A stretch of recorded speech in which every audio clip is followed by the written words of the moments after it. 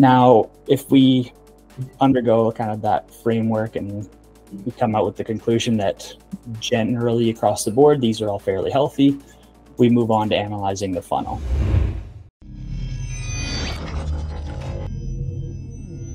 Now, if we undergo kind of that framework and we come out with the conclusion that generally across the board, these are all fairly healthy, we move on to analyzing the funnel.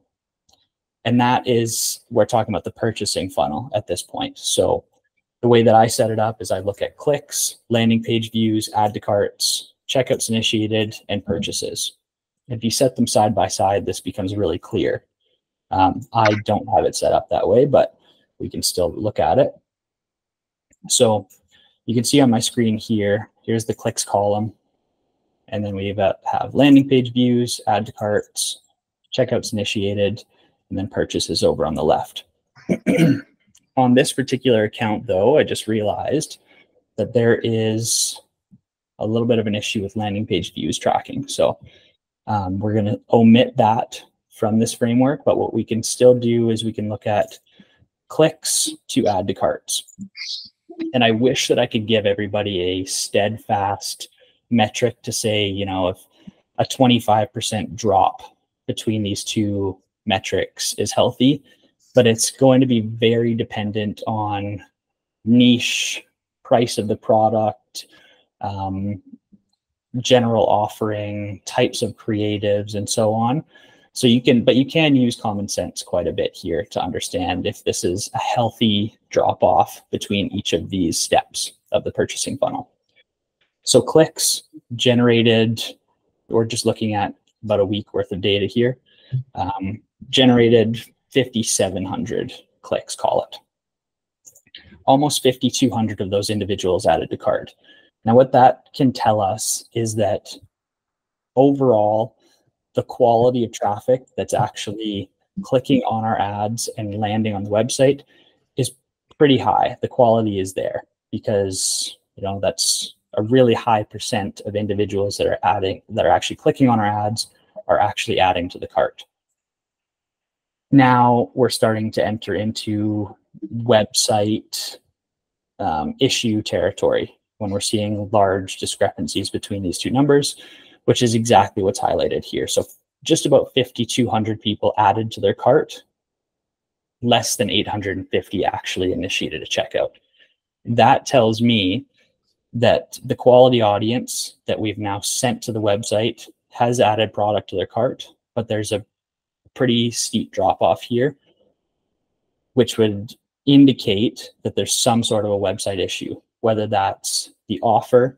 A lot of the times with brands, I'll find that when there's a steep drop off between add to cart and initiate checkout, that actually means that there's a UX issue and there's some sort of a problem that's preventing people from initiating a checkout.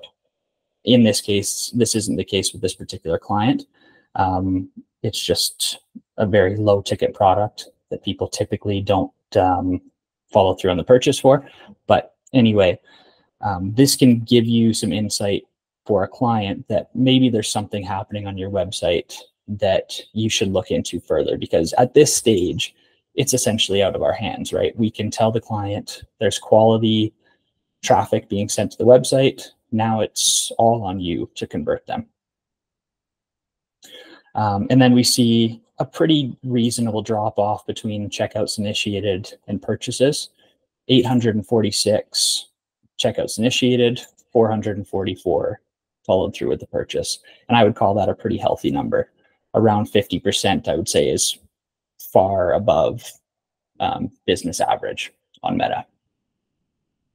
So that's a good way that you can walk through a funnel like this with clients and kind of showcase to them, first of all, how well are their ads performing if it's a quality audience that's being sent to the website, and second of all, if there is becoming a website issue. Now, here's another example of this, which shows a different landscape of the purchasing funnel. So we can see here 2,100 clicks, 21,000 clicks, 14,000 landing page views, only 576 people added to cart. A lot of those individuals, 454 of them, actually initiated checkout. We can assume here that most of these 454 people are initiating the checkout to understand what the shipping cost is going to be on their product. And then only 80 people purchased. So again, that tells us that there is some sort of an issue with not necessarily the website in this case, likely an issue with shipping cost or product cost, that people are finding another offering somewhere else that has a better shipping price or a better cost of product.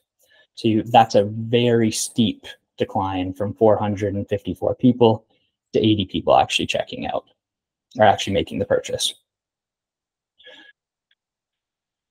All right. Before I move on, does anybody have any questions about that? I know I kind of just blew through a bunch of stuff there. Okay.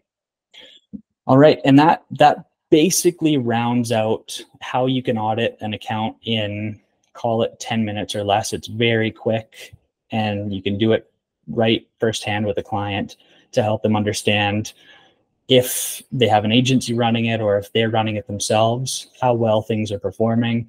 And obviously there's a lot of nuances to what I've shared here, and there's a lot that can be done to go further to explore the issues that you found. Some additional considerations to that would be the frequency of testing new creatives. This is another reason why we can start to see frequency climbing really high when we're not, or the client is not testing creatives enough. A lot of the times we'll see this evergreen approach where clients have this understanding that they can run ads for months on end without having to switch them up because they were performing really well at one time. And now they're struggling to find out the issue. And it's because creative fatigue is set in and they kind of back themselves into this corner without testing any new creatives. So that's something that you can look into. Dynamic product ads versus creative-based ads is another important factor in overall success of an ad account.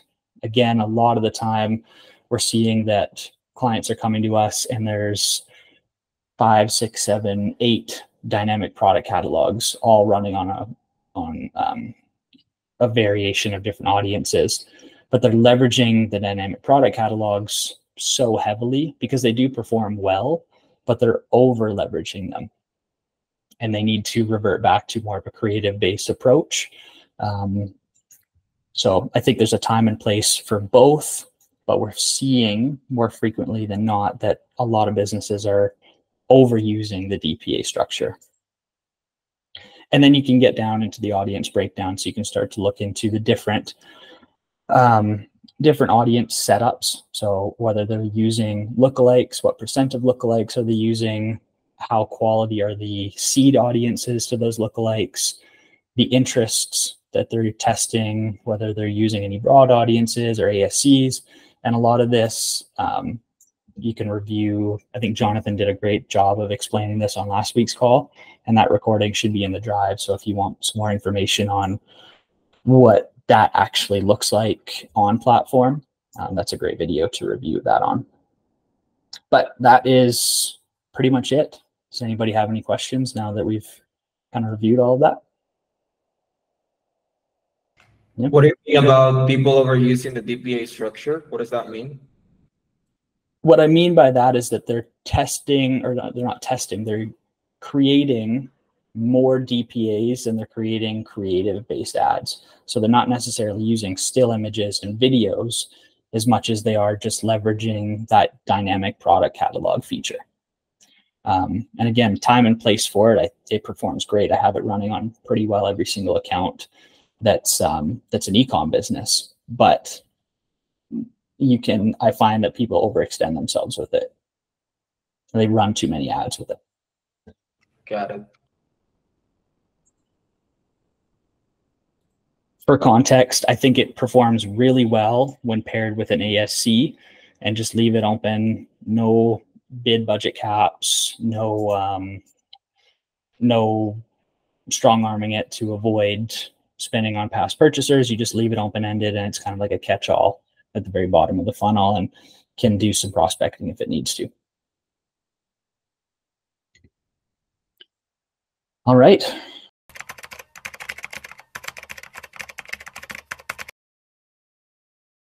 All right. So again, likely what's going to be happening in the case that we're reviewing an account and a client is bringing an account to us to audit, the likely scenario is that there's something going on with their business